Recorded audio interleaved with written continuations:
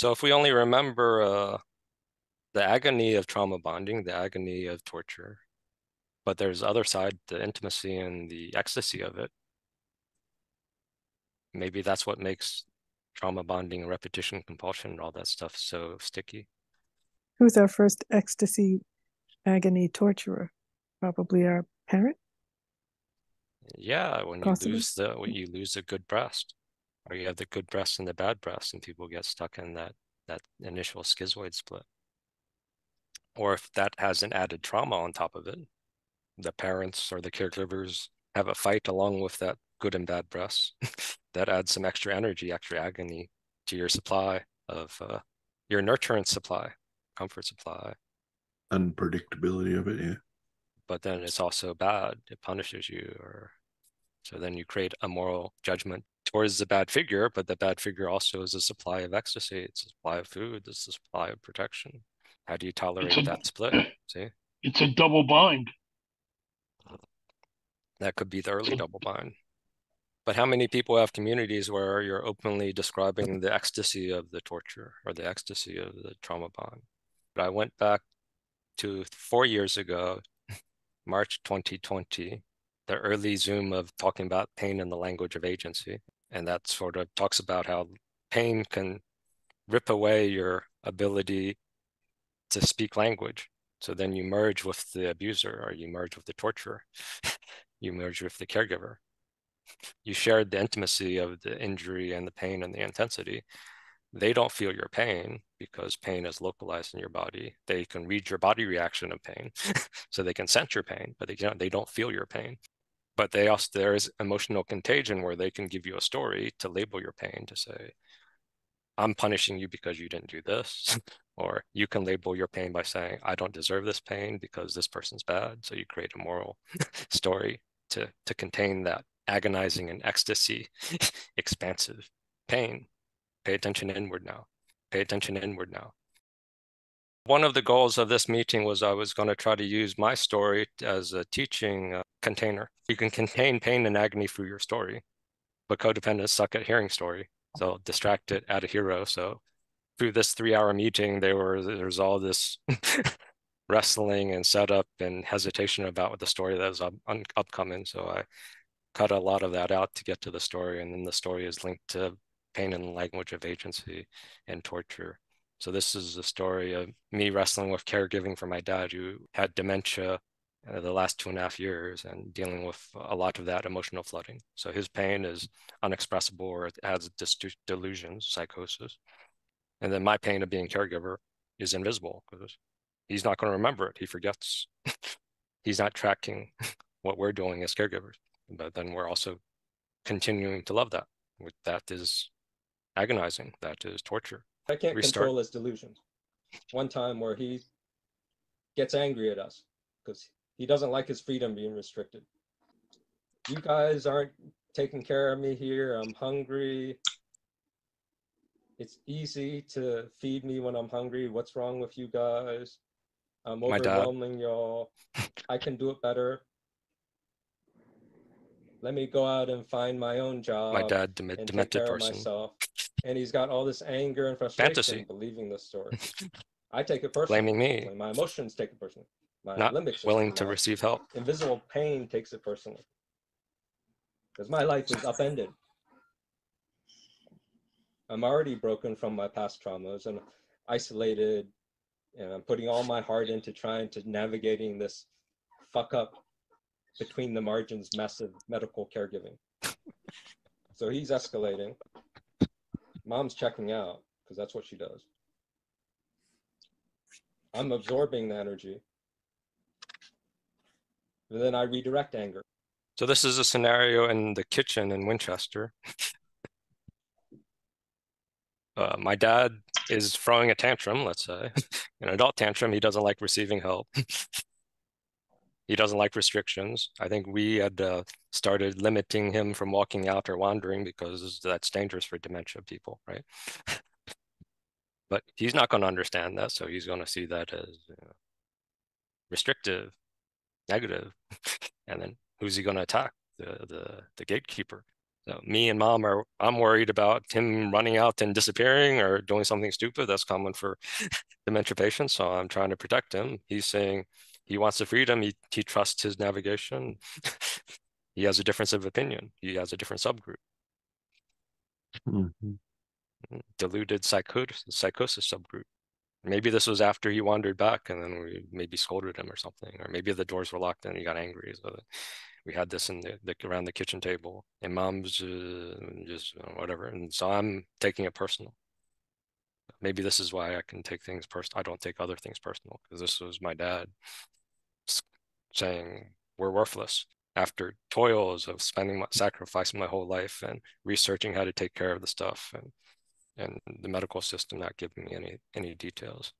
And then watching dad's capacity fall apart right in front of my day by day. And then I redirect anger. Where do I redirect anger? I redirect it at him or redirect it at me? What do I do? You blame yourself. I play martyr. I don't blame myself.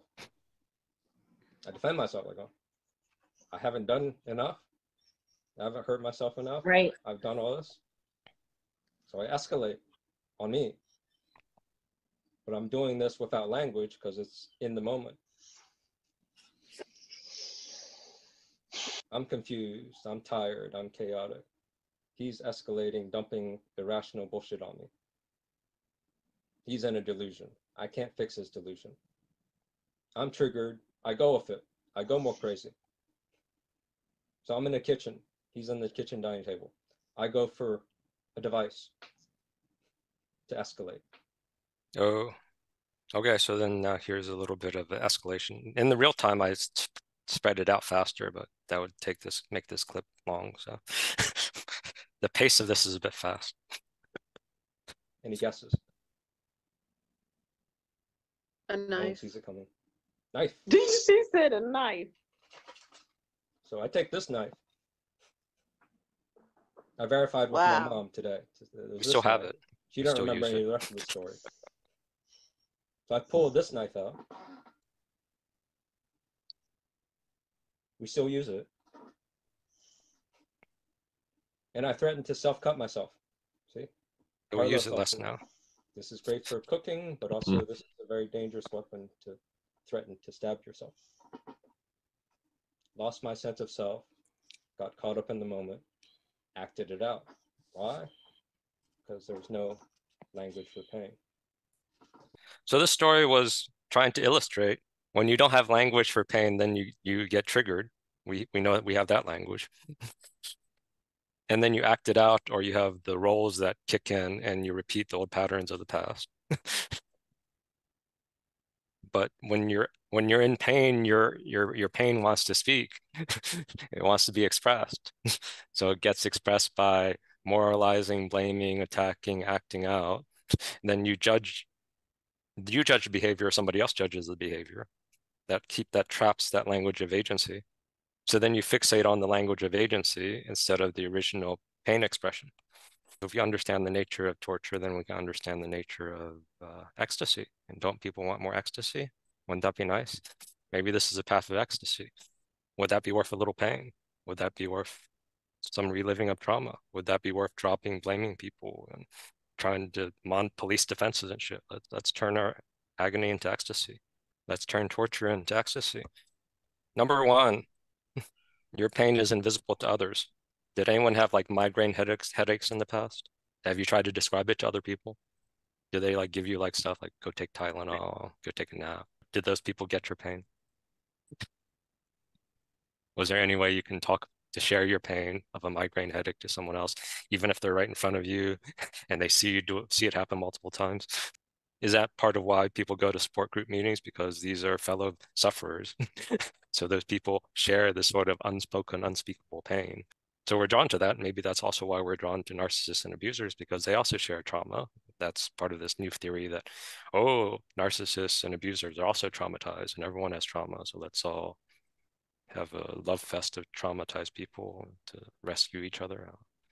But let's turn the torture fest into a agony and ecstasy fest. Can we turn that torture into ecstasy? So number one, pain is invisible to others. A lot of this validation, empathy, safe space type narrative, that's a language of agency. That's an injunction. That's a language to cover up pain. So that's a language. That's a contract that's thrown out there that if you go into a new group, you deserve safety.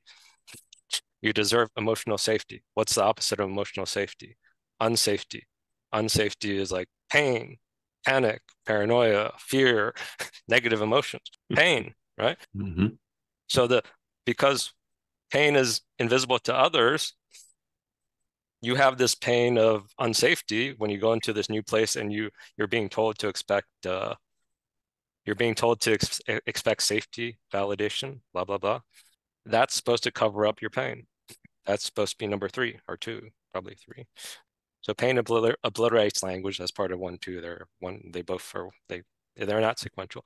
But number 3, unstable fragmentary verbalization of language of agency makes pain more invisible. So you can mask your pain with both hope and suffering. Number 3, unstable fragmentary verbalization of language of agency makes the pain more invisible. That's a way to contain and cover up the pain, to dismiss the pain, to devoice the other person. And you have 2 flavors of devoicing somebody. You can devoice somebody with hope and suffering, hope or suffering, and then hope and suffering is essentially agony and ecstasy. But you're not getting the pure ecstasy because you're getting away from the actual torture. You're hanging on the language of agency as a substitute for torture, which means you get hope that's empty and you don't get ecstasy. Why would we do this? Don't we want ecstasy and rapture? We don't like how pain takes us over. 1, 2, pain is invisible and pain obliterates our language. So we cling to number 3 to have a sense of agency, to have a sense of control. A good torture will actually give us the language of agency. That's the double bind. They'll cause pain. They'll restrict the reward. They'll restrict the good breast. And they'll say, if you want the breast, it's your fault because you didn't do this or you didn't do this or you caused pain on me. That's double bind. So now you're responsible for my feelings. If you make my feelings good, then I will give you a reward every now and then so I can make it torturous for you because that's agonizing. But it's also ecstasy when you occasionally get the yummy milk. It's torture. Isn't that torture? I'm describing the dynamics of torture. So I can be enabling you guys to become abusive torturers or good dominatrixes or good salespeople. All these tactics work in multiple domains. Social media probably uses this. They'll give you a hit. They'll give you a social media hit, a dopamine hit, and then they'll take it away. Or they'll say, oh, follow this one, follow this one. And good content creators will give you the hit. And they'll leave you wanting. They'll leave you lacking. They'll leave you empty. They'll steal your attention away, leave you empty. But they'll give you another sugar hit next time. Oh, number 4 is also good. Pain cannot be denied and cannot be confirmed. Oops. This is obvious, but it can be hard to digest. This is part of the dynamic of why torture works so great. Pain cannot be denied and cannot be confirmed. If you have pain, that's certain. If you're not certain about that, let me kick you in the teeth. Can't do it over Zoom, sorry. The abuser can gaslight you, can do reactive abuse, can whatever tactic that we're judging, the narcissist can fuck with you. You feel like you're fucked. You feel like you're being manipulated. I feel like this generated bullshit words. I felt like I was being invited to join his frame, and I didn't want to because I can't remember big words. He was also trashing mine because it was a competition. I was okay letting him trash mine, and the invitation to join his frame, I felt a bit disrespected. So I was wanting to act out his pain because he was sort of shoving that doubt to hear pain. He was trying to shove that doubt as a power game. Academics sort of do this. Healers, therapists will do that. So you catch a therapist overstepping or misinterpreting you, then they can just do the flip around like, oh, it sounds like you're triggered. Well, go inside and what's happening in there. Stop looking at what I did. Stop tracking me. Stop critiquing SCT. Look inside yourself. Look inside your pain because that's certain. Your comment about me and everything else, that's doubt. I can always sow doubt. Doubt might be the territory a panic, paranoia, schizoid split. I haven't figured out how to describe that dynamic, but we put a lot of time on the schizoid side, the murderous rage side. But if we actually get rid of the murderous rage side, then we have excess paranoia, and the excess paranoia is to hear pain is doubt. So someone can cry wolf on pain and whatnot, and you have doubt because you're out of touch with the proper balance of paranoia, schizoid. So that's hard to break down. That'll have to be future something. So pain cannot be denied and cannot be confirmed. To have pain is certain. To hear pain is to have doubt. So people come here, the super empaths come here, fragile narcissists come here. They know that if you hear pain, there's doubt. So when they tell their story and you don't hear their pain, they get aggressive and start demanding. Like a fragile narcissist that comes here in person, they'll start leaking their story of pain, and it'll be missing something like any actual pain or any actual abuse. The actual details of the abuse and the torture that they're performatively crying victim to is missing details. Yeah, Where's the evidence? When you ask for it, they just kind of shift a little bit. Yeah. So they know that in a natural environment where they don't control things, if they're sharing their pain, people respond with doubt. So they block that feedback. So they come to these groups, or they come to therapists, and they start being aggressive victims, trying to block to hear pain as doubt, to supplant a new language of agency onto other people, to give them supply, to join them in the shared fantasy. Shared fantasy is just a complicated language of agency, a little more story and some added stuff, but it's just, you have a core pain, and then you have this layer of language of agency. Someone's to blame, me or you, or universe is to blame, the universe should rescue me, same thing. And then you add some other stuff, and then you get away from the pain, you get away from the agony, you get away from the ecstasy, you get away from the torture, you get away from intimacy. Very boring. There's these three things too. The structure of the torture process. What's number one? Someone read it to me. Inflict great physical pain and intensify with questions. Oh, there, intensify with questions. So if you can't inflict great physical pain, you can ask questions that can evoke a wound. So if you can't physically punch a person over Zoom, you can intensify questions or phrase language that's intense or whatever. So who understands number one? Can you give an example of that? Like what kind of question? What the fuck's wrong with you, Holly? Everybody else is getting this. What are you asking? Why are you so fucking stupid? Was that an example? I imagined it would be more subtle. Yeah, could you do Well, it? yeah, you can do it subtly, but subtly. this is to give you an example, so I'm going to throw it in your fucking face. Okay. Do you get the example? Do you see Yes, how I easy do. it is to number one? You don't have to be smart to be a narcissist. Mm-hmm. You don't have to be smart to give torture. You just have to be mean. Go hang out with some teenage girls. Yeah, I think I have access. Number one, inflict great physical pain and intensify with questions. You can do either or. You can intensify questions. You could add judgment. Find the person's moral weak point and just put a spear into their heart. Beautiful. No, it's horrible. I'm morally judging number one. Yes, this is genuine sincerity in my face. I hate this method of torture. I think this should be like totally unknown to people. Look at how compassionate I am. That's why I need vodka and cola, right? Well, some of us get training in our families for this, right? You learn the formula. Yeah. 1, 2, 3. So you use the 1, 2, 3 formula to get heard and seen. So once the person does 1, 2, 3 to something that you judge as hateful, it's fair game for you to do the same thing. You get to join in the torture, and that's the ecstasy. Because all your ecstasy is just language of agency games, blame games, instead of just pure pain, shared pain and ecstasy, pure agony and ecstasy. Why don't you guys want that? Or maybe you already have it. I don't know. This is just talking to there. So number one, well, whatever. Number two, who wants to read number two?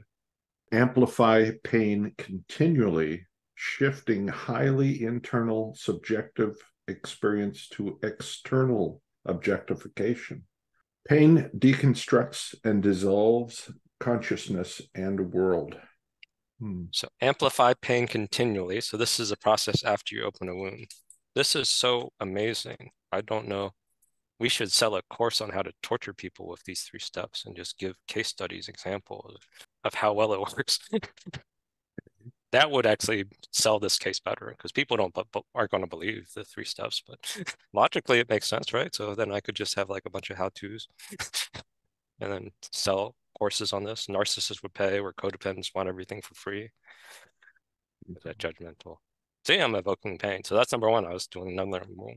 So number 2, amplify pain continually, shifting highly subjective internal experience, and then splitting the opposite side of external objectification.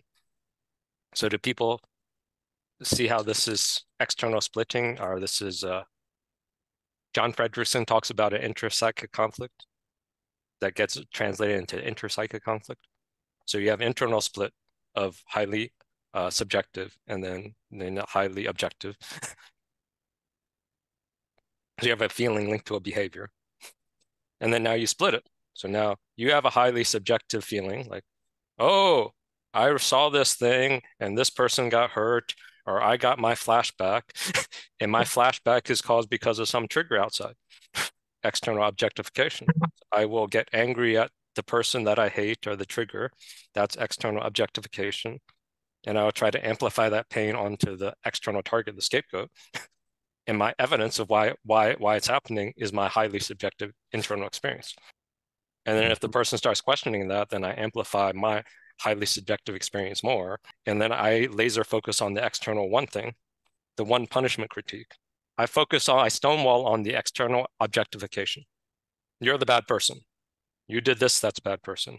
You did this, that's immoral. Doesn't matter. You choose one thing. Better to choose one thing that's small instead of choose something that's big. Because you're one thing, Tony Robbins, and you're in my face, you're all bad. I'm going to fucking don't care if other people like you. I don't care if other people said their lives are changes. Because of one thing that's highly subjective in my life, of my highly subjective internal thing, I'm going to ignore all the context, even you having like videos and movies to sort of share. I'm going to totally dismiss all that crap. Choose one thing of your life and totally use you as a fucking scapegoat and just hate you to hell. And it's great. He's my best friend now. Yeah. Along with Igor, and yeah. Yeah, Igor was a bad See? objectification. Like And now that you see that there's a shared subjective experience, then now you can have the other person as your subgroup instead of your scapegoat. But if that other person is also scapegoating you back, then you want to defend against their scapegoat because they're going to amplify their internal pain and blame you. How dare you hate me? So then you have 2 people just blaming each other, and then it's just null. Then it's a stalemate. So then you just got to keep amplifying more, or you got to, or you get flying monkeys. So you get a bunch of flying monkeys with highly subjective experience. Yeah. So does it ever end? Well, it's not supposed to end because it's supposed to contain the pain, the core pain. Right. The purpose of all this torture is to outsource the pain to somebody else to feel, or to avoid your inner pain. That's the purpose of all this stuff. It's also to pull people's strings. So when do you get to serenity? When you combine ecstasy and agony together with intimacy, rapture. But back to displacement theory. So my argument, I've made this argument before, is that pain is great because it's localized to you, and there's a capacity. And that's why outsourcing pain is great. All you have to do is find somebody with equal pain level or evoke the pain level, and then you can dump your pain into them and you feel empty.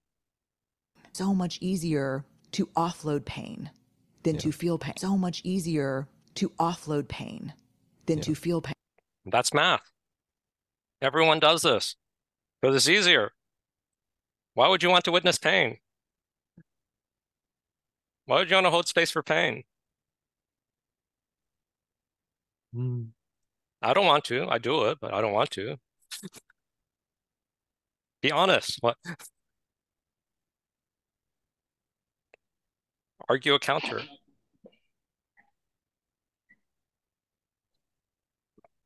I was hoping you'd have them. A counter. There's also thing like sort of intimacy. There's some sort of infancy to it. Yes, Yeah. we haven't been initiated. Yeah, yeah. It's nearly If you're like going back inflicting to pain to someone, That's you're creating some infantile. sort of, That's playground stuff. Yeah. and then you create a bond because you have to be attuned That's to trauma the bond. other one. That's intimate. Yeah. That's a shortcut to infinite. Yeah. I agree. Yeah. Yeah. That's where the whole BDSM world goes about. Mhm. I mean, that's what Yeah. they do. BDSM. Yeah. To try to, it's a bit like Ericsson's first stage of trust. It's Yeah, that to be able to exactly. trust that infantile. Yeah. It's still stuck and, in that Erickson Mm. stage. Mm. It's Yeah. a lot of codependence and trauma is Yeah. developmental disorder Mm. But what I was or meaning with developmental stunting. It's the stunting. That's yeah, all. stunting is there. Yeah, the healthy fish in the sense that they don't experience. They've come to a place where they don't experience a lot of the That would pain be from. that would be an elder. Yeah, But then an elder would also, a traditional elder would let the non-initiated do non-initiated stuff until they get initiated. They can't contain like an elder until they get initiated. And in order to initiate, they have to go into the wilderness, face their demons, be alone from their tribe, and come back. That's the path. Yeah, that's true. so they sort of at one place see the illusion of someone's pain. That this is because so my Well, they frame see of the that is- broader context because Yeah. they've seen worlds collapse multiple times as an elder. Yeah. But a big part of the illusion was the clueless baby, that you've got these implicit assumptions which don't have any verification, but you're still sticking to them, like, just holding on to these attachments, to these assumptions. That's You're causing holding on to pain. that because that's language of agency. You're holding on to that Yeah. because that's containing the unprocessed pain. Oh, and biology, like that abused monkey still going to the abusing mother more. It's just some of it is language, some of it is just biology, physiology. That it's just the Well, pigeon they're brain. going to the amusing mother. They don't have another. They don't have the context. Oh, The abusing mother is familiar. But if they had the experience of a comforting mother as well later, but when in trauma they go back to the abusing mother. If it was So a this is like- balanced, if it was Yeah. a balanced path, yes. But most Yeah, of them yeah, are biased yeah, towards the familiarity of the abusing mother. So Mm, they don't know any. They're stuck in a double bind without knowing there's a way out. That's Yeah. the learned helplessness. yes. Sure. Learned helpless. Yeah. So I took a pause to make space for there's only so much capacity containment for pain.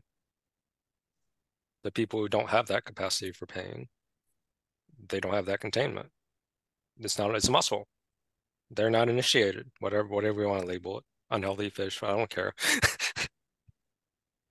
If you're not initiated, you don't know how to be mature with pain. And that's just, by definition, that's sort of what non-initiated means. You're still trying to perform the role of fawn self. You're pretending to be an adult, and then you have imposter syndrome, or you're trying to catch up and you're trying to hide your deficiencies. As an uninitiated person, you're so immature inside, you still feel like a child inside. Yeah. When you're initiated, then you have the capacity, or you have the elders to help you out, and you have the capacity. Modern society, I would argue, is trying to get people to perform like they're initiated, because smart academics can map out initiation. But you don't have the capacity, so why add extra pain to yourself to try to pretend that you have the capacity of elderhood? Yeah. Why not just own that we're all playground kids and try to find mechanisms to help ourselves to get our personal initiation? Yeah, for fucking real. For fucking real. Yes. That's Yeah. awesome. For fucking real. Yeah. That's what the soul wants. That's what the acorn of all of us that wants to be a tree, that's what it wants. It wants to take these shitty experiences and turn into fertilizer. We have a soul seed, an acorn, that wants to grow into a big tree, but that takes the initiation. The people that are still pre-sprouting, their roots are still going in. They're messing with the dirt. They're playing in the mud. They're growing roots. They're in the underground. They're in the devil's window. They're planted and they need water and dirt. That's their life. They're just dirt and shadow, the seed, and then little sprout for light. Pain means you're alive, and pain tells you it matters. So pain is a localizing device. Even if you don't have the capacity to hold a lot of pain, it localizes to you where you are, and it tells you what's important. And if you have a tiny amount of pain capacity, and your body is triggered and flooded by a flashback, or flooded by whatever internal content, then that's all the pain you're noticing. And then all you care about is expressing your localized internal flood of pain. Expecting that person to witness other pain is not math.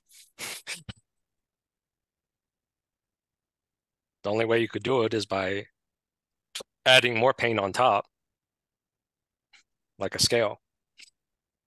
So if you could apply more pain on top to outpain the person's internal pain, then they would switch to the bigger pain. That's the schizoid split. That's the abuser game. That's the tantrum tug of war. So two tantrums come up, and then the bigger tantrum, if it can stay bigger, then all the attention goes to the bigger one. But people have amazing defenses, so it's hard to outmaneuver. Well, that in a way was the Outflood pointer pain. of the baptisms by, like, especially with Saint Augustine. He's just baptized you for like fucking 5 minutes. And then when you come out of it, it's you're just a changed person. Well, that's ritual. Ritual baptizes what? What are you dunked in? Oh, talking about the pain, excruciating, you think you're going to die. The body's actually feeling through the whole Yes, but pain of dying. you think you're gonna die in what medium? In water, drowned. Drowned. Yes, you're drowning in water, and what emotion is water? It's cleansing, and in a way. Yeah, but when you're drowning in water, when water is going down your throat, what's the emotion? Suffocated. What is the feeling of waterboarding? Your voice gets suffocated, right? You're trying to fight for air. Choking. Waterboarding, grief, choking, that's devoicing. Would that be devoicing? Can you scream when you're being waterboarded? No. Is there space to express anything? No. All of your expression is disabled, and you're just grasping for air. You're grasping for spirit. You grasping for spirit localizes you to your body and your pain.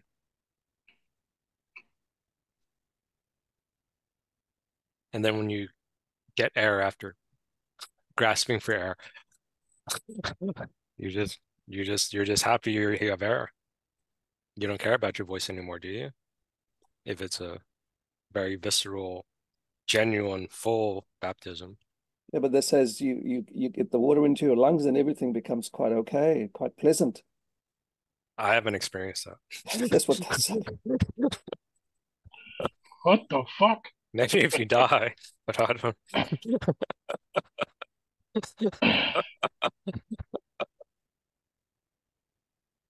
Maybe if some people might have that. It wasn't my experience. I just got out of the scuba helmet thing.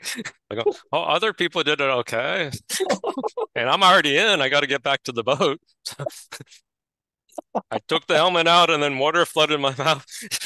And then I had nothing to grab. I didn't know how to float in the water. It was pretty scary. It was terrifying. Yeah. Safe word. I couldn't express a safe word. Water is going down my throat. And then they were freaking out because I'm harder to contain if I'm a freaking out person in the water. My girlfriend's in the boat watching me flail around the water. I'm sure she was scared too. Yeah. So I was flailing around the water, and I think maybe I had the capacity to consider my girlfriend's experience of me. That's how special I am. That just adds more pressure. I still didn't know how to float in the water. I didn't know how to orient to go find the rail, and I'm breathing in water on my throat. Yeah. That was my experience of breathing in water, but maybe one of you guys can relax into it and it's comfortable. We were at number 2 or 3. What was number 3? Number 3, translate objectified pain into insignia power. So you translate the objectified pain, you translate the language of agency into a life vest. You translate that into your orienting mechanism for the world. You translate that into a moral defense, fantasy defense. That's your insignia power. That's your solid stepping stone. You translate that into your identity. You translate that as part of your ego identity. You translate that as part of your life purpose. That makes it solid, meaningful. So you're translating suffering into something meaningful. Yeah. But then that becomes your false self, and then now you forget your real self. Your acorn, your soul loses its voice, and now you live your life as a representation, as a moral stance against whatever pain you had that caused that number 3 insignia of power. And then you have the armor. Yeah, it becomes armor, and you're never naked and you're never intimate, and so you can't have pure agony and ecstasy. Yeah, conversation. Yeah. You can't meet people anymore. There's always armor. And it's a sad, lonely existence. Because you're wrestling with reality. You're wrestling with, it becomes a moral overlay of the world. And so then you're wrestling with people to fit into that. And you guys like working out. I'm lazy. So number 3 for torture, translate objectified pain into insignia of power. So then that's double binds, and we have all these different labels for number 3. The target, we translate the target as a threat. Those are all different insignias. Let's go back to the video. If I even remember what it said. I looked so much younger back then. It's very depressing to revisit. Don't threaten us. Pain is invisible. Don't threaten us. Caught up in his pain, in his story, not seeing my pain. So I did one of those codependent things like, oh, woe is me. Why doesn't the narcissist see my pain? Let me go spill all my guts on fellow codependents and make other people dissociate. Except I do it more excitingly with a blade. So this was a defense tactic that you used, Deef? It's not a defense tactic. You still don't know 1 and 2. Pain is invisible inherently. And there's no language for pain. So since there's no language for pain, you act it out pre-verbally. Okay. And that's... You act it out pre-verbally. The spirit of the pre-verbal defense takes you over. This is a wrestling of pain of language of agency. Once you have language and once you have stories, you can claim agency for shit. Then you can blame yourself for behaviors. But when you have pre-verbal injuries and pre-verbal patterns, those patterns take you over. They hypnotize you. They're roles that you fall into because those were your behaviors before you learn language. So it's unfair and it's mean for the mental health to blame you for regressing into pre-verbal spirit repossessions. They call it regression. They call it transference, counter-trans. They have all these labels, but they're blaming you for agency. But you're regressing to a state where you're disoriented. So you aren't consciously choosing those behaviors. So to blame yourself and to blame other people for that is rather unkind.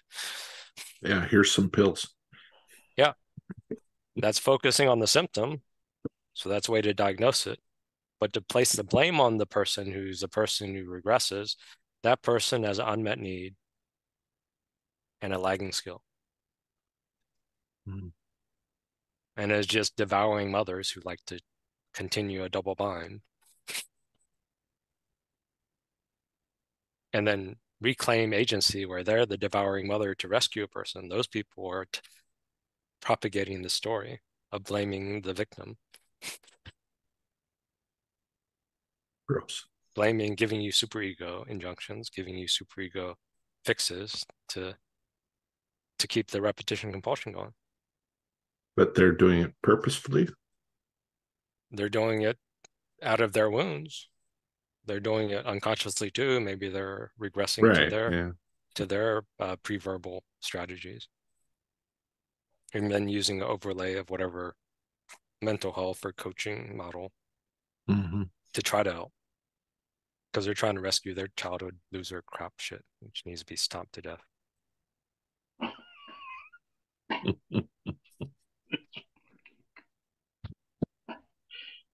Because you got to combine, you got to own the agony. Then you can get to the ecstasy.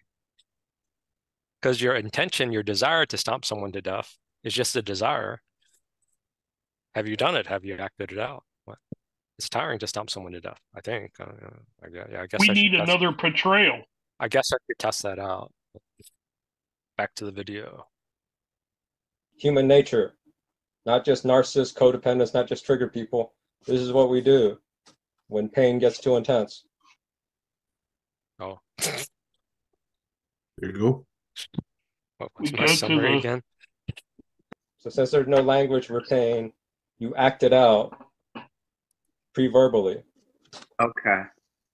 And that's human nature, not just narcissist, codependence, not just trigger people. This is what we do when pain gets too intense. When pain gets too intense, this is what we do. What we do is 1, 2, 3, 4. Your pain is invisible to others. Pain obliterates language, so expecting people to understand your language in the midst of pain is unrealistic. And then when you have pain, the coping strategy, the symptom, is to have an unstable language of agency that has a hope and suffering flavor to mask the pain and to get somebody else to join you in the pain or to join you in the masking process. And then that'll have a flavor of hope and suffering. And then the nature of pain is pain cannot be denied, cannot be confirmed. And to have pain is to be certain, and to hear pain is to have doubt. Oh, this is the trap. This is so cozy. This is so intimate. So if you're fighting intimacy by being vulnerable, you end up having this type of intimacy. The victim becomes trapped in the physical body with a collapsed world. And the torturer controls the narrative and voice with the power insignia. So then you leave the narcissist or the abuser and you look for a new guru that does that, or a new group that controls the narrative and voice with a power insignia. You join a new cult, and cults are fun. SCT cult was fun. The experience of SCT group, large group, small group, that was fun. I mean, it was scary and deskinning and all the negative stuff, but it was fun. If I had a boring life as a therapist or a counselor or whatever jig, and I could go to this conference and get CEUs, it's fun. If I could have the leader control the narrative and insignia, that's fun. That's fun. It gives me a feeling that I'm doing something. So the torturer, I find a new torturer. I find the SCT leader to control the narrative and the voice with a power insignia, with a slogan like "We're going to save the world." Whatever. That's fun. I need that. I want that. I want something to. Yeah, wouldn't it get boring at some point? And you'd have to up the ante and find another. Not for most people. It could, but what's the alternative? Your job, your everyday life. That's the alternative. Just has to be interesting enough. Well, this is short, 2 minutes. Let's restart it. And then Karl Marx said, the only antidote to mental suffering is physical pain. Yes. The shortcut is to get to your hate, and then you have someone that can help you articulate your hate. Then now you can have language of agency for your unmet needs. That's a shortcut. I still agree with that. What did I say the shortcut was? The shortcut is you get to your hate. You get to your have hate. someone that can help you articulate your hate. Then now you can have language of agency for your unmet needs. There. That's still pretty good. So the shortcut is you get to your hate. That was a recent pointer of outrage to hate to frustration to hidden conflict. Then if you're lucky enough to have a co-historian or a witness to help you share your language, to create a language of agency, to express your hate, to get to the unmet need. That's a shortcut. There's few and far between people that can encourage your hate and then decipher your hate into the unmet need. And then even if you express your hate, you're not going to trust a person to decipher the hate to the unmet need. Yeah. It's very tragic. It's agonizing. That's why the ecstasy is so amazing. Yeah. It's torturous. Yeah. Until you get to the ecstasy. But that makes the ecstasy so awesome. Physical pain obliterates all psychological content. So that's the adaptive quality of trauma and pain. It takes you to a blank slate. The blank slate is psychosis. And psychosis is adaptive because psychosis Psychosis changing to a new reality. Psychosis changing to a new reality. Psychosis changing to a new reality. So if I'm a therapist and I make you... Oh, that jumps into another thing. So pain has an upside that it gives you blank slate. But the blank slate is threatening. The blank slate feels dangerous because in the past, when there was a blank slate, that absence meant punishment was coming. That absence meant too much uncertainty. You didn't know it was coming. So in the past, you put your power of insignia, you put your language of agency in the blank slate, or somebody else invaded the blank slate. So blank slate has been infected. The blank slate is not pure anymore. So pain doesn't instantly take you to a blank slate. Pain gets you close to a blank slate. If you stay with that blank slate more through the annihilation terror, which is terrifying because it's an annihilation terror. How do I neutralize annihilation terror? Who's going to like annihilation terror? Who's going to be neutral to annihilation? It's annihilation terror. It's terrorizing by definition, by words. Yeah. So I can describe you the process, but I'm not going to advocate you guys go through that. Now, annihilation terror is terrorizing. Go stick with pain. Go stick with language of agency. Go stick with superego stuff. That's less terrorizing. Mushrooms can give you a blank slate. The hollow ground that we had a couple weeks ago was a blank slate. That is your choice to take it as a blank slate opportunity. I wasn't sure when it was happening. Kelly, wasn't I messaging you stuff that I was confused and I wasn't sure where it was going? Yes. Yeah. And I said I wasn't either. Yeah. In the midst of it, I didn't know where it was going. I'm not, No. If I'm a magician, that doesn't mean I know I can predict the future. I can turn whatever that happens into a magic thing, but I don't. In the midst of it, I was freaked out too. I was talking this week with the guy who was doing the anesthesia. Mm-hmm. And he got another colleague of him with me because he also says that if you do painkillers, it slows down the healing process of the body.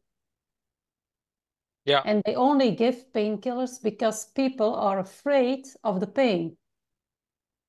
So people didn't learn how to deal with physical pain. Well, neutralizing that pain, yeah. Yeah. Helps people stay focused or relax. But most people tighten into the pain. Yeah. And so they're now That's why they need alcohol. Yeah. And that's why I'd add that. That's why they're now trying with hypnosis and it works really well. Then they used to use hypnosis a lot in the past, but now, yeah, hypnosis is seen as some evil thing. But no, they're using it, or making people comfortable, or have a buddy in the hospital, so they ease the fear. Yeah. And so, yeah. I relate with what you're saying, Chantel, but maybe if it is like 9 out of 10, so then it just may not be so healing for the body as well. But what's happened is that even 1 out of 10, you need a it's the painkiller. sweet spot. So it's gone to the other. Like, yeah. But you need to go to the edge, and then to the edge. Yes. Like I'm practicing this with my finger now. Like, when is the edge? Like if I hit something with my finger, it's excruciating pain. So, and then I sit with it. Like, when is the time I can hold it? Because it takes all my energy. All the energy goes there. I need to do something, and I don't. I just wait and write it out and see what comes. And then there's this warmth inside my finger, and then I know, okay, I'm over the top, and then it goes better. But it's really a practice. Yeah, and it's when I have had experiences of that, at that time it's like a more connection with like the life force. It's like something is like, just connected with that, and nothing else comes close to it. No, it's when you get over the top. Yeah. Over the top. Yeah, and it helps if you verbalize the pain, like you're giving sounds to it. Giving it name, okay. Yeah. No, not words. No, give words. it sound. Yeah. Sound. Yeah. Because like, it's pre-verbal. This kind of sounds. Yeah. Having space to voice the pain. Ideally with words, but most people can't. So then it's with sounds. Yeah, sounds it's much more connected. If you use words, it would be like a fake cover up.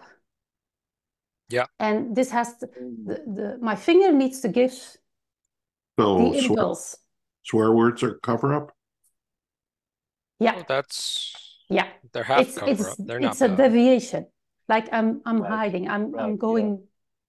That might be more like aggressive splitting or schizoid side. Yeah. Why did this happen to I can me? feel it. I can feel that I split.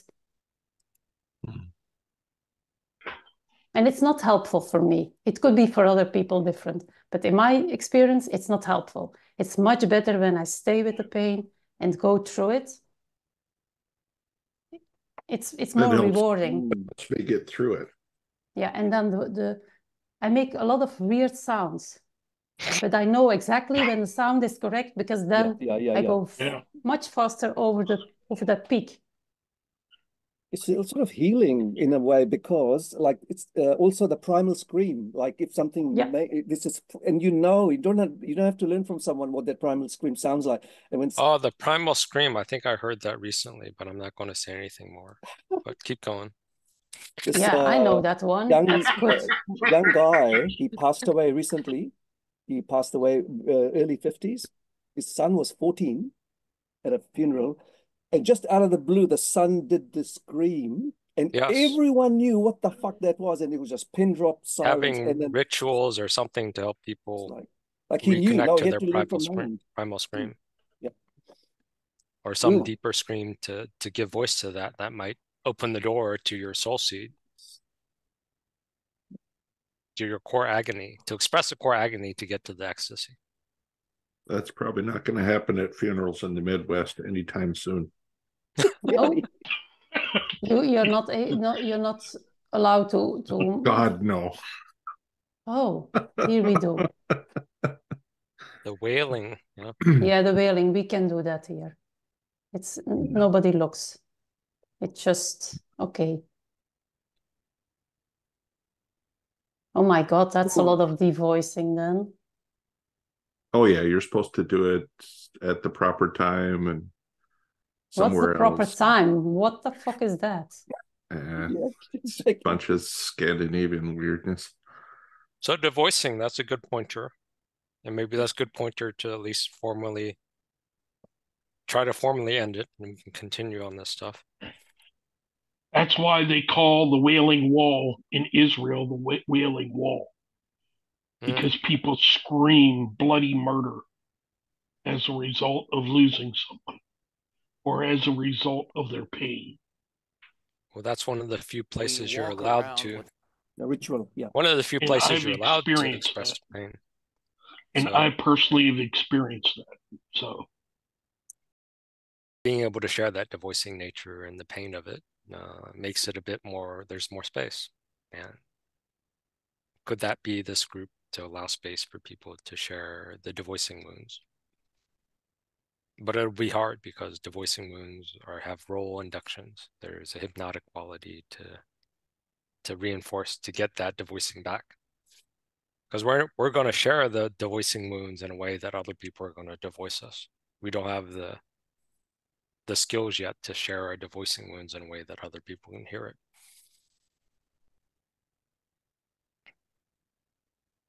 And that's the agonizing part of repetition compulsion and transference and projective identification, whatever pointers we have, that our defenses are designed to repeat the pattern of disconnection. Even though unconsciously we're feeling each other's wound, we're feeling each other's desperation, we're feeling each other's urgency through those defenses. But our conscious mind triggers role inductions of superego, which is going to reinforce the separation. Happened in the group, but it also happened with me and Ellie. So these defenses are designed to separate. These defenses are designed to fixate on one little issue. It takes extra muscle to sort of make space for the pain. Part of my special skills is this wound of devoicing. This is something I can share with you guys. This is something my attention was drawn to find other people that share the wounds of devoicing. We walk around with all this unnamed pain that organize our lives in ways that makes it difficult for us to know why we do what we do. Right there, it makes us difficult to know why we do what we do. Lives in ways that makes it difficult for us to know why we do what we do. So this assaulted sense of self. That is so precise. Mm-hmm. And he's trying to be open to try to describe that because it's a hard sell. Pain that organize our lives in ways that makes it difficult for us to know why we do what we do. This is my group. It's about awareness. If you know why we do what we do, then I trust you will figure out the right behavior. I am not about behavior enforcement. My path is a path of compassion and shared humanity. You guys will have your defenses, and I actually admire and am jealous of your defenses because I couldn't do that.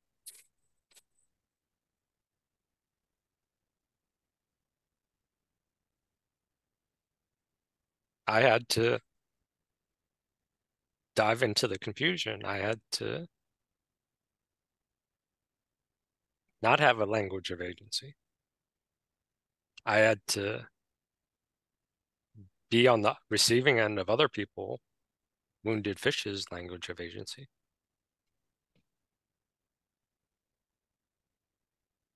And that's my story. That's what was 4 years ago that I tried to share that the group couldn't witness. And the same thing now.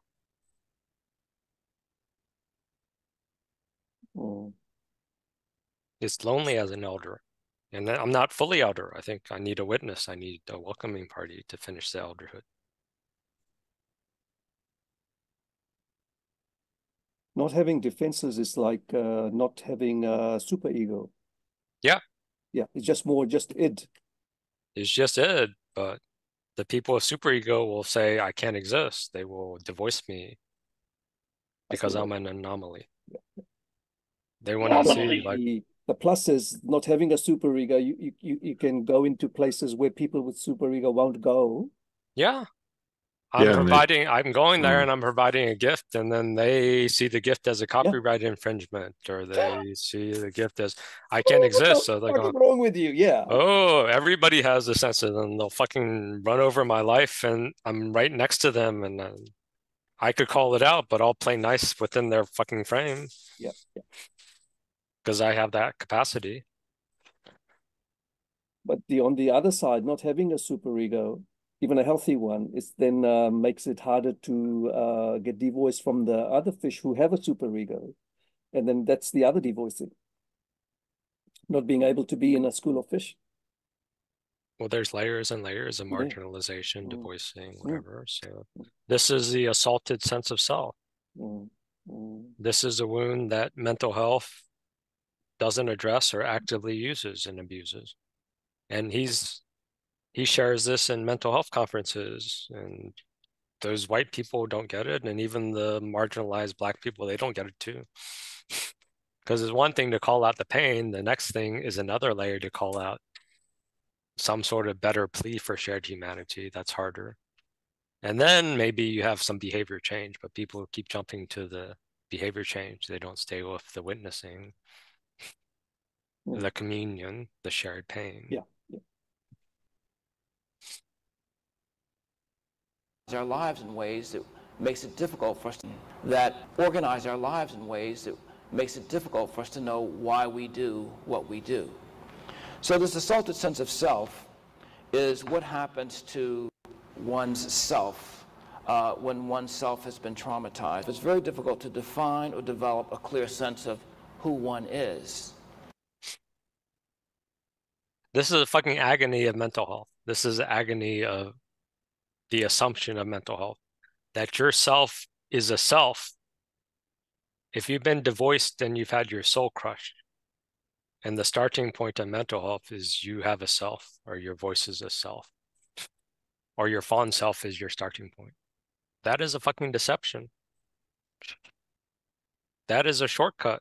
And that's a shortcut that's unfair, that's cruel. Your soul, there's no space for your soul. There's no space for your heart. There's no space for you. That was your wound as a child. That was your wound. And then you go into mental health and they reinforce that wound. You go into sport groups, they reinforce the wound. That's dehumanizing.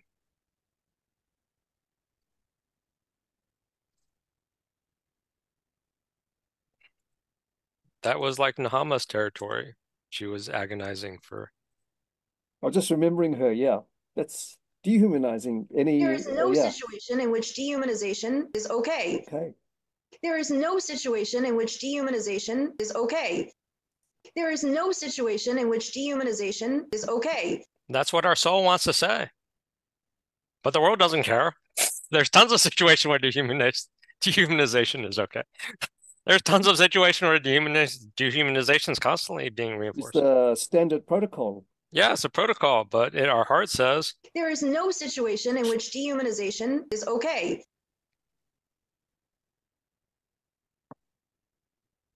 Our heart is crying for this. There is no situation in which dehumanization is okay. There is no situation in which dehumanization is okay. There is no situation in which dehumanization is okay. But this injunction needs to be localized to ourselves.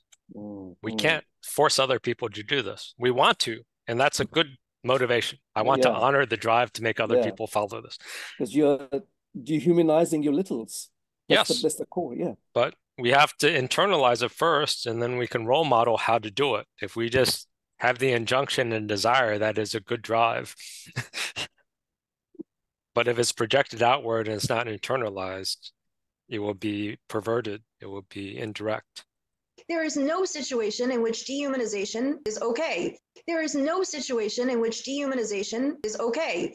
There is no situation in which dehumanization is okay. But dehumanization is fun. Oh, that's my dark side. There's no dark Deef here, so I have to embody the dark Deef window. So assault on the self, devoicing wounds. Let's go back to that. Because oftentimes, that if one's experience is that of being defined, then our sense of self grows out of proving that we're not how we're defined. Who I am is not, it's not what I organically become, it's who I am is in response to how I'm defined. Who I am is in response to how I'm defined. So this is a common trap. It's very hard to define ourselves. And when we define ourselves vulnerably, we get redefined. So it's easy to define ourselves based on how we're defined. Outrage versus rage. Because if we're in rage, in response to being misdefined, we get crushed.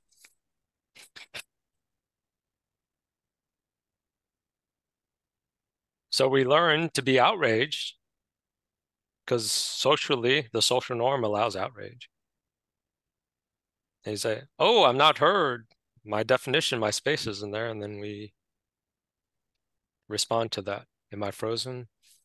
No, you could. Oh, now we're No. back. Okay, you guys are a little bit. Just listening. So who I am is undefined, how I'm defined. So outrage is easier, and we did that in a couple prior meetings versus rage. So this is a space where I can encourage you guys to encourage the group to try to stay in rage. And then we can get to frustration. And then from frustration, we can get to the hidden conflict.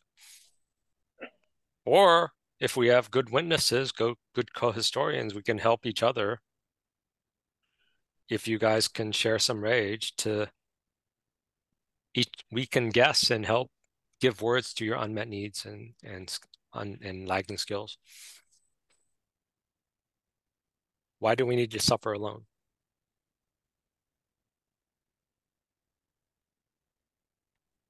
So negative identity is a common reaction. Who I am is how I'm defined. And then Brene Brown will say, unwanted identity is the most powerful elicitor of shame. Unwanted identity is the most powerful elicitor of shame. Unwanted identity is the most powerful elicitor of shame.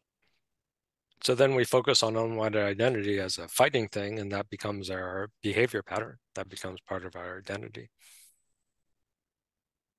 We're so worried about being misdefined because we're not actively fucking defining ourselves. But we're not actively fucking defining ourselves because there's no space in the society to actively define ourselves. And we're disconnected from our soul seed, so we don't have a fucking voice to define ourselves. How about that for a core double bind? And people don't trust somebody that's not defined. And Yeah, there's so many traps to not find ourselves. Mm-hmm. Our sense of self doesn't get to develop in quite the way organically as it should. We walk around with all this unnamed pain. Who I am is in response to how I'm defined. Voicelessness.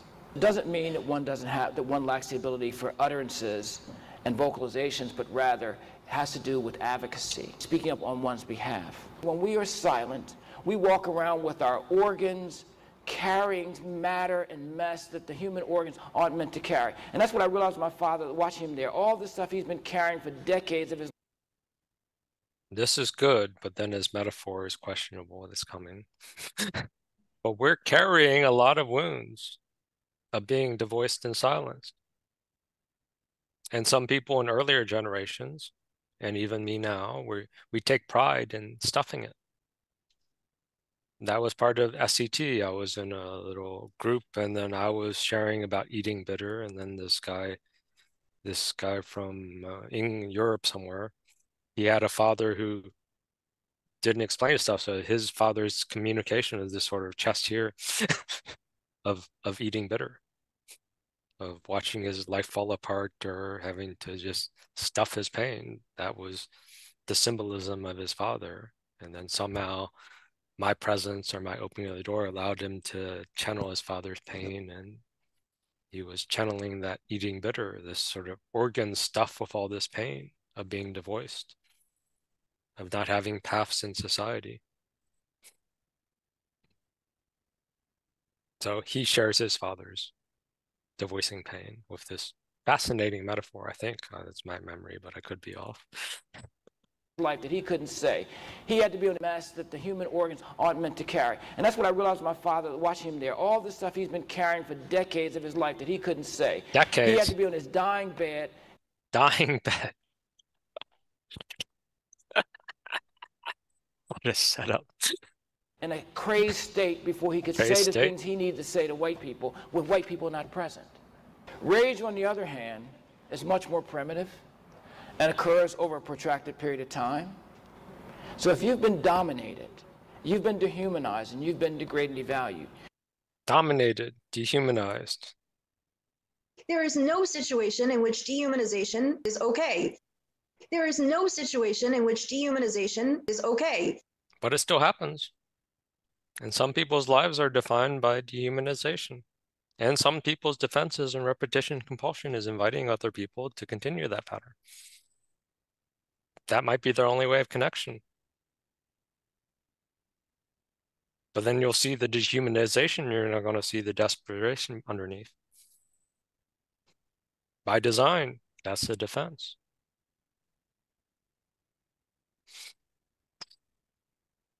You're going to have rage. To embrace our rage and help our young people embrace we're not present. Rage, on the other hand, is much more primitive and occurs over a protracted period of time.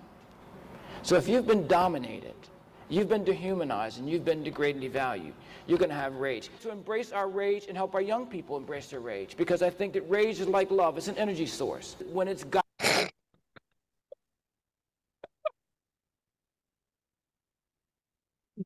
Yes, it's true, but the delivery is a bit too precise, I think. Rage is like love, and rage is the energy source. Rage is actually, yeah, very strong love. But that's a huge sell, I think. That's a hard sell. That takes some time to digest that. Rage is like love. Rage is the energy source. Rage is passion. Rage is care.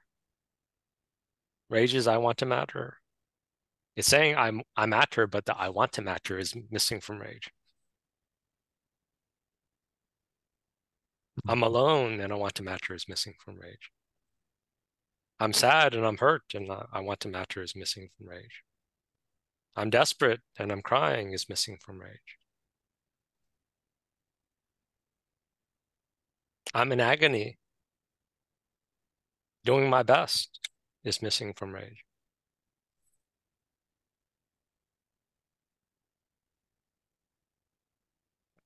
Rage is so complex.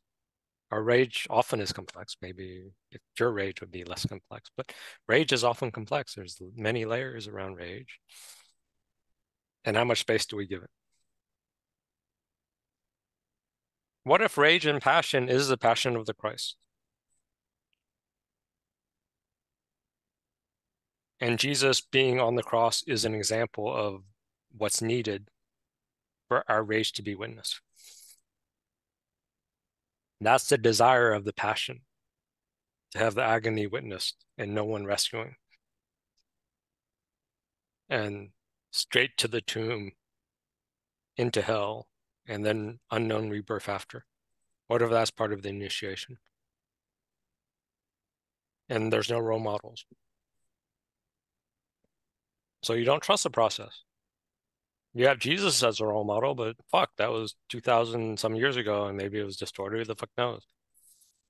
So you have these sort of pseudo role models and examples, but it's not real, it's disconnected. There's no heart, there's no passion, there's no love, there's no rebirth, there's no real healing, because it's just healing the zombie. Do you really want to live a zombie life? Yes, everyone else is, so yeah, sure, it's safer. The path of rebirth. Someone needs to argue for your soul. It's sort of obvious for me, or maybe I think most of my history, my soul has always been part of my life. So it's hard for me to put myself in the place of other people where they lost touch with their soul. So this core devoicing pain, this is a decent reframe of codependence instead of the other labels. It's a devoicing wound. It's a soul injury. It's soul murder. But outrage of soul murder, that's also a shortcut.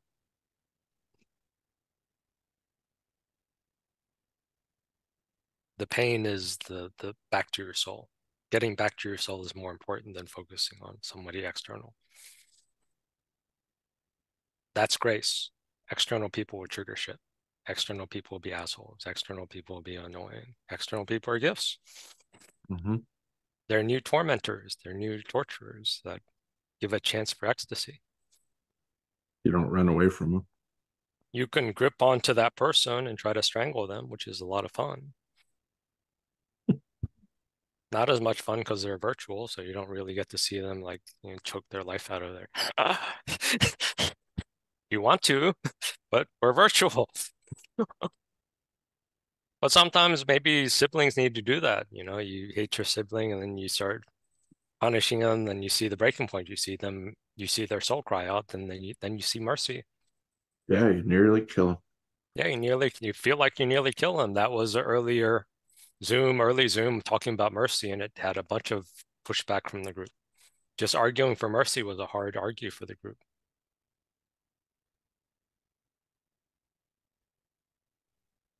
The path of mercy means you can be merciful to yourself, but it's hard to be merciful. You use somebody else on the outside first. That's a gift, or that's a potential gift. Because having no mercy for your inner child kept you safe. So now giving yourself mercy to someone else, that could be a doorway to have mercy for your inner children, your littles. Because part of my angle is this is the path of the heart. This is a path of compassion. This is a path of depth psychology. Back to the video. I didn't direct it. It allowed. So if you've been dominated, you've been dehumanized, and you've been degraded and devalued, you're going to have rage. To embrace our rage and help our young people embrace their rage, because I think that rage is like love. It's an energy source. When it's guided and directed, it allows us to reach the depths of our greatness. Yes. And when it's denied, it kills us. Yes. I'm hoping that you'll be in touch with your rage, acknowledge it, because when you get in touch with your enrage, it can become outrage. And outrage doesn't mean that it has the power to destroy, but it also has the power to build. Like, you see that brick? You can use that brick to take it and put up somebody's head, or you can use that same brick to have the first step toward creating a path, a bridge out of the circumstances you're in. You can use the first brick to build circumstances out of it. Path, a bridge out of the circumstances you're in. You can use a brick to build the first step of circumstances you're in. And that's a plea versus using the brick to smash someone's head in. I would still smash someone's head in. For a while, maybe. Yes, for a while. It's not an equal metaphor. I don't know why you chose that metaphor. I'm sure you improved it. But yes, technically you can use a brick to build a bridge. But my schizoid, my inner child part wants to smash someone's head in. Sure. Yeah, me too. Yeah. Much more fun. Yeah. Much more fun. So let's finish this. First step toward creating a path, a bridge out of the circumstances you're in. You have that. But we can't have that conversation if we don't talk about rage. When it's guided and directed, it allows us to reach the depths of our greatness. And when it's denied, it kills us. And what's denied, it kills us. And we're living a slow death. This path of fallen self, this path of transactional love, this path of conditional love, this path of resentment, whatever these patterns are. Haven't we done that enough? Is it time to consider that there's a more depthful, soulful path to live? So we'll end with Andy Grammer. I wish you pain. I think this is based on 12-step. So it's witnessing someone who's in addiction and collapsing from the addiction, and the addiction enables them to avoid their pain. So this song is trying to get the person out of that loop. It's hard to say,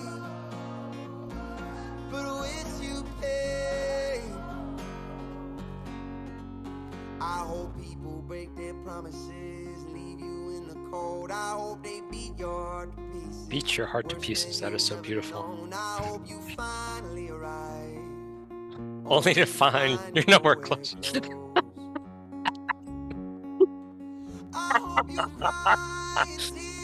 Sorry if I'm ruining this, but these are amazing lyrics. Oh, that is so painful. On your own. Look at him singing this. This is coming from love, yes.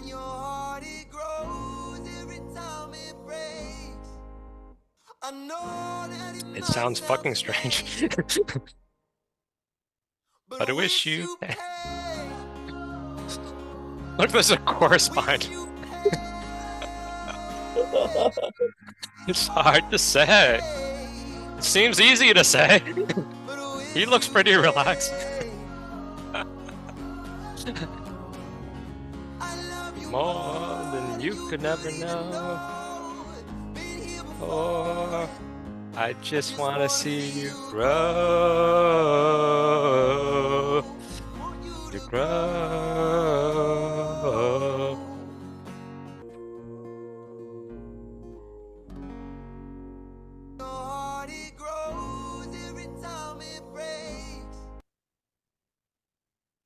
Oh, it grows every time it rains. That was my ending clip.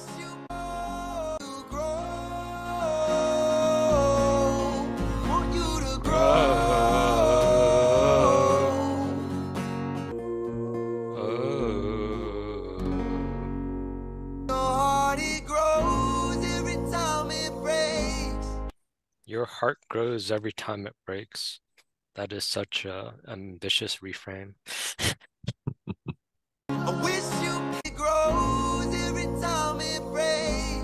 And I end the cut there.